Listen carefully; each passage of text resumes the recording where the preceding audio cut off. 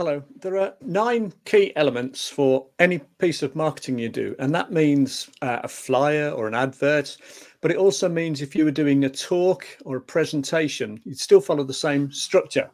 You may not be able to include all of these in everything you do, but the more of them that you can include, the more effective it will be. So the first thing you start off with is clearly identifying who you're talking to, your target ideal customer or client, your target market, because then you can tailor make the message. And then all these other bits here are how you tailor make the message. So the first thing you need is a headline, which is, I reckon, 70% of the effectiveness of any piece that you do or any speech that you make. So your headline's really important. And that headline should address a concern or an issue that your ideal target customer or client has got that they haven't got a solution for. So that's the headline. So you would highlight that issue. And then you'll have, I'll put here headlines, you'll then have a sub-headline, which then promises that you can solve it for them. So are you freezing at night when your boiler goes in the winter? We can supply you with 24-hour call out to immediately make sure your home's nice and warm again. Something like that. That wasn't very good, but that's sort of idea. So headline is the issue, sub-headline is promising the solution. You then need to appeal to both the logical brain and the emotional brain, because what happens is the emotional brain makes the buying decision, but the logical brain then justifies it to yourself. So you need what are called features, which is the things that the product or service does, but then the benefits, which can be basically accessed by saying, which means that, or which means for you that. And the benefit spells out to the person, the ideal customer or client, what this thing will do for them rather than, what this thing does. So features and benefits.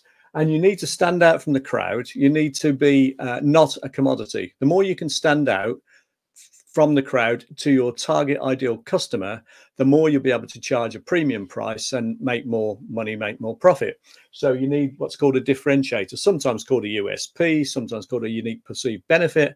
Sometimes it could just be as simple as that you explain better what your product or service does than the opposition do, and you spell it out in more detail. But something has to make you stand out from your competitors.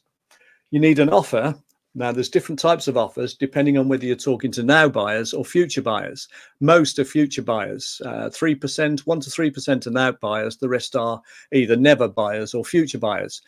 The now buyers, they need an incentive offer, buy one, get one free, that sort of thing.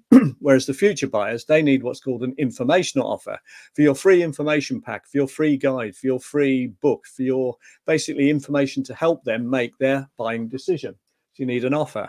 And you need them to do something to take up this offer. So you need to build in urgency. So apply by a certain deadline or first 100 customers only, that sort of thing, something that creates urgency, because otherwise people won't do anything. They just put it on the back burner and then never get round to it. You need social proof. So social proof says, I know there's a risk in dealing with me because you don't know who I am, but look, this can prove that you can trust me. So these are my qualifications. That would be social proof. Here's some articles and newspaper clippings about how good we are. That would be social proof. Here's some testimonials from satisfied customers and clients. So that would be really good. So anything along those lines that supplies supporting evidence, you like, of how good you are. And it's called social proof. You need a call to action, which is similar to the urgency. So you've created the urgency. So then you need to tell them exactly what they need to do to get this thing and how to do it and when by. And then you need here, this is quite an important one, reasons why, because you're making a fantastic offer. You've got all these testimonials. The offer's too good, ideally too good to be true. It's called a Godfather offer, an offer they can't refuse. Well, you need to explain here why it is that you're making such a fantastic offer. And it would be something along the lines of, the reason we can make this offer is because we know that all our customers will be satisfied and have always been satisfied. And, that you've got to explain why what you're offering isn't too good to be true.